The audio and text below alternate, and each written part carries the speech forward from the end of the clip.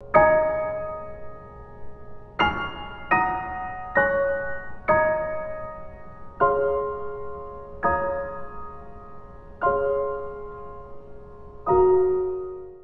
name is Eamonn Quigley. I'm a Professor of Medicine and Human Physiology at University College Cork, and I'm also one of the principal investigators in the Elementary Pharmabiotics Centre here at UCC.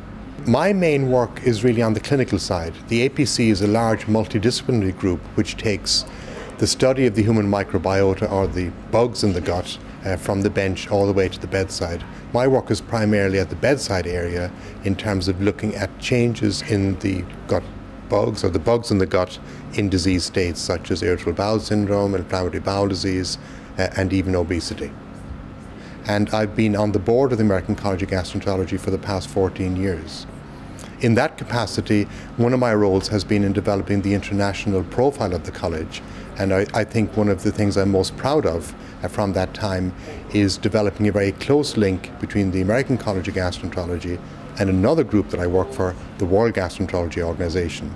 Now, why that is important is that the World Gastroenterology Organisation plays a major role in trying to develop standards of training and practice of gastroenterology, not just in the developed world, but in particular in the developing world. And to that end, the World Gastroenterology Organisation has founded 14 training centres in Latin America, in Africa, and in Southeast Asia, and even in Oceania, to provide training in basic gastroenterology to doctors who otherwise would really never have access to this possibility. What we do is we actually do different things in different places. Each of these centres is a bit different.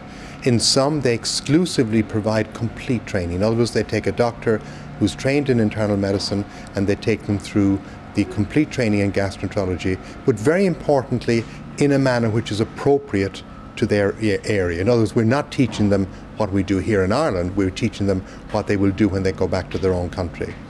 In other training centres, they focus perhaps more on refresher courses or on short courses to people who already have some training in gastroenterology.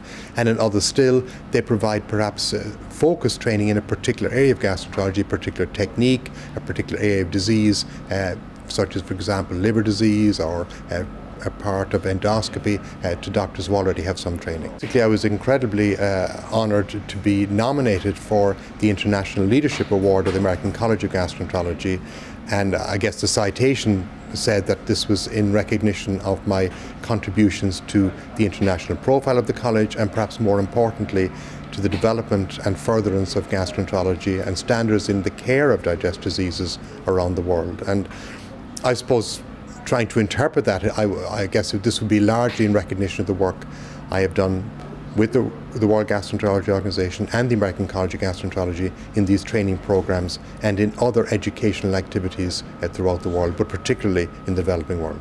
It has informed me on several levels. First of all, it has given me an appreciation for the challenges that people face in different parts of the world. And of course this is very relevant because UCC has a major profile in the international arena, and within the medical school we have a significant number of international students. And I think my understanding of, on the one hand, the educational system in North America, and on the other hand, my understanding of the educational system in say, Asia and other parts of the world is helpful in terms of dealing with our own students here.